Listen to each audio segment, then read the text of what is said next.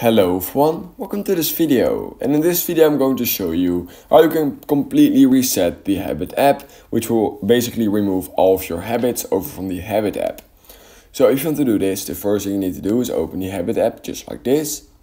Once you've done that, you can simply go to the bottom right corner of your screen at the settings icon, and once you've done that, you want to simply scroll down till you find more settings right here, and then here all the way at the bottom you will find Reset App, where you can click on, and then right here you can click on Reset All Habits and Data, or you can also click on Reset Only Habits Data. So you can choose whichever one you want to reset, but in order to get a complete reset, all you need to do is choose the second option, just like this. And then what you want to do is you want to make sure you just hold this down, and we can right now see that it's right now deleting, and that's literally all you need to do. And now it has been completely resetted. That's all you need to do. I would recommend restarting the app, and then everything should be gone.